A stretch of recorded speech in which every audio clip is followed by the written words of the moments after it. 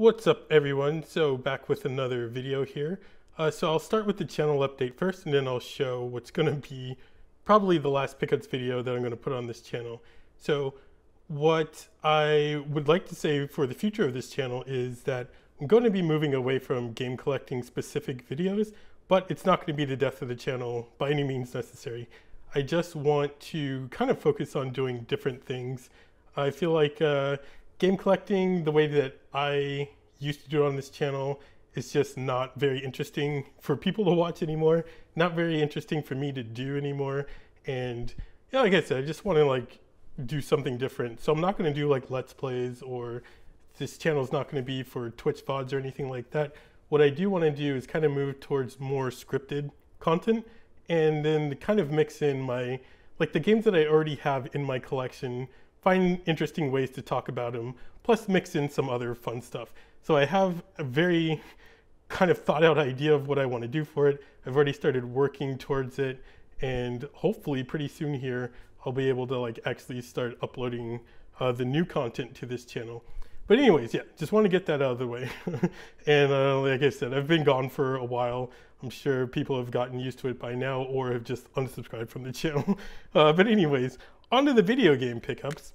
So I've actually been finding a lot of really good deals around lately. I feel like in general, people are losing interest in game collecting, it kind of feels like, and then people are just selling off things that they had. Obviously the valuable things are probably going to stay valuable for a long time, but some of the other stuff is at least starting to come down in price. So hit up some of the local thrift stores, and these are my finds. So I found this Peter Pan game, Peter Pan and Return to Neverland. I actually kind of heard these Peter Pan, I think there's multiple of these. There's 2 of them or something. But Peter Pan PS1 games, these are kind of 2D side-scrolling platformers. And I actually heard that these are pretty decent games, but pretty fun games. The next game is going to be this game called Black Dawn. So I went to The Grid, Goodwill's kind of electronics store / video game store. And I was digging through the shelves there. A few years ago, the Grid used to have a massive selection, and then it kind of just dwindled off. I will say it is bigger than it used to be, but it's still pretty small compared to what it was in its heyday. But I found this game there, and this kind of looks like an old Namco shooter, but you're in a helicopter, and it's got old PS1 / Sega Saturn early 3D kind of polygon graphics to it. And I thought it looked pretty cool, and then it was $5. So it was it's kind of worth the gamble. The next game up is going to be an OG Xbox game, Dark Summit. I think this is kind of an action adventure game, but with snowboarding action mixed in with it. I was looking at the back of this box and kind of reading about it, and I thought it'd be kind of interesting to play. And yeah, I really love OG Xbox games. There's something about OG Xbox games compared to other 6th-gen consoles that I find to just be really endearing. There's a lot of really strange, really fun games. Maximum Chase was probably the most recent OG Xbox game that I played that was just so ridiculously fun. Okay, next one up. It's going to be an Xbox 360 game. I actually don't have that many Xbox 360 games. So pretty much anytime I run across Xbox 360 games, they're going to be new to me. So I got this game called Universe at War, and it's an RTS game. And old RTS games, not MOBAs, not stuff They Are Millions, whatever kind of genre that actually is, but actual RTS games where you build things and you fight your enemy. This is probably one of my favorite genres to ever exist, and the genre itself is basically dead in 2022. So anytime I come across an RTS game, I'll give it a try. And then this one just kind of looks really awesome. It kind of looks like StarCraft, I guess. And I've never seen this game, never heard of it. Don't know if it's any good or not, but cheap enough for me to take a chance with it.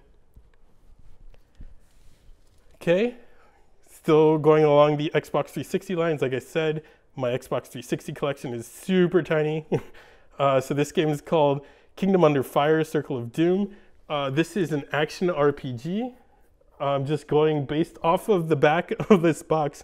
When I was in the store, just looking at it, reading about it, it seemed kind of cool. The graphics seemed pretty cool. And yeah, it just seems like a fantasy action RPG game. So this is the last Xbox 360 game, but it's going to be one called Chrome Hounds. I don't know anything about this game other than it's a Sega published game and it has giant mechs, and it's also a FromSoft developed game. So I feel like all of these things kind of pointed towards something worth taking a risk on. And if it's not a great game, then it's not a great game. Or if it's an amazing game, then I'm all for it. Like Armored Core is another series made by FromSoft, so I don't know if this is a game in the Armored Core series, or if they just took their experience with giant mech like combat games and then just made this new thing. But it seems like it's going to be a pretty cool game to play. We got a couple PS2 games here. First one up, it's going to be one called King Arthur. This, I think, is like a licensed game based on that kind of crappy movie that came out.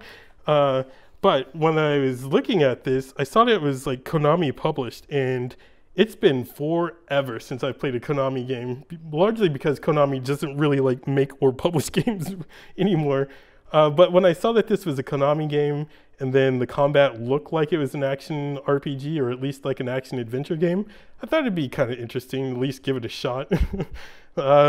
Like, I thought about looking up video for some of these games before buying them, but you know, like a lot of these games were cheap enough where it's like, you know, whatever. These are the kind of games that I like coming across, because like there's a good chance that this might be actually pretty fun to play. If anything, this could be a fun game to play like on Twitch or something like that. Just a game that ends up being so bad that it's good, or a game that ends up being really good.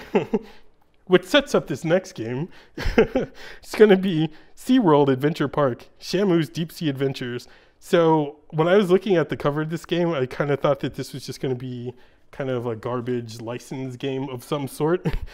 But like looking at the back, it actually seems like it plays like Echo the Dolphin.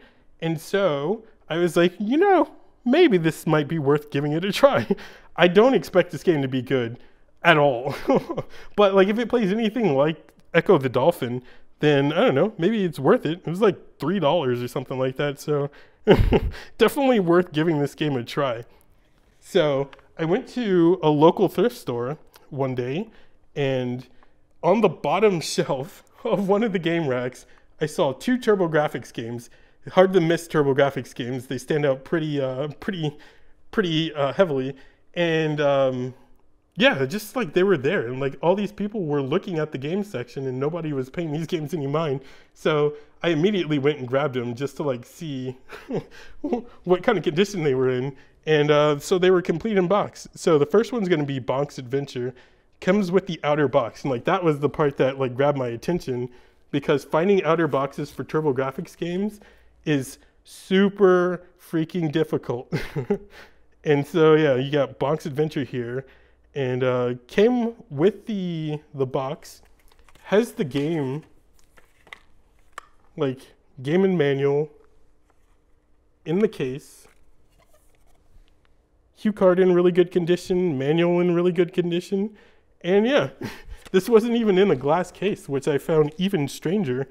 So I was like thinking maybe they just got busy and decided to put the games out on the shelf without really like doing much digging into it. And then the other game was this one called Bloody Wolf, which is kind of like a side-scrolling run-and-gun shooter like Contra. And it looks really cool. And this is another one where it came with the box and everything was in really good condition. I think this box is actually in better condition than Bonk's Adventure. But case with manual. Cue card was in there. Manual is in there. All of it's in really good condition.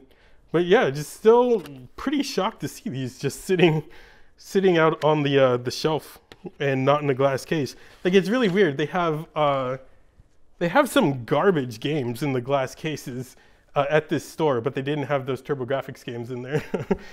But yeah, anyway, so yeah, those are my pickups. That's probably, like I said, going to be my last pickups video on this channel, if I can successfully kind of shift the type of content that I put on this channel. I'm going to keep all the videos that currently exist on this channel up and open and available. And yeah, like I just want to kind of move towards doing the things that I find like as an outlet to relieve stress and like just have some form of creativity. And so like if I'm happy with the videos, I want to be like, I'm cool with that. Like I want to be fine with that. And if they don't get views, they don't get views, whatever. And if they do get views and people enjoy them, then that's just kind of a bonus. But I just want to kind of like, I don't know if people can tell, but like with game collecting stuff, I just don't find it that interesting to do videos on really anymore. It used to be really fun here on YouTube when there was like a community of smaller channels centered around game collecting, and kind of like you could bounce ideas off of each other, collaborate with other people, talk about games, and like there's just more discussion about the games themselves. And then just over the years, it's all just become about value and how much something is worth, and like that's just not not a conversation that I find interesting or fun, or that I have really any input on. And so I just want to shift away from that. But anyways, thanks for sticking through this video. I hope 2022 is treating everybody well. I think this is actually my first video of 2022. And yeah, I guess until the next time, have a good one. Peace.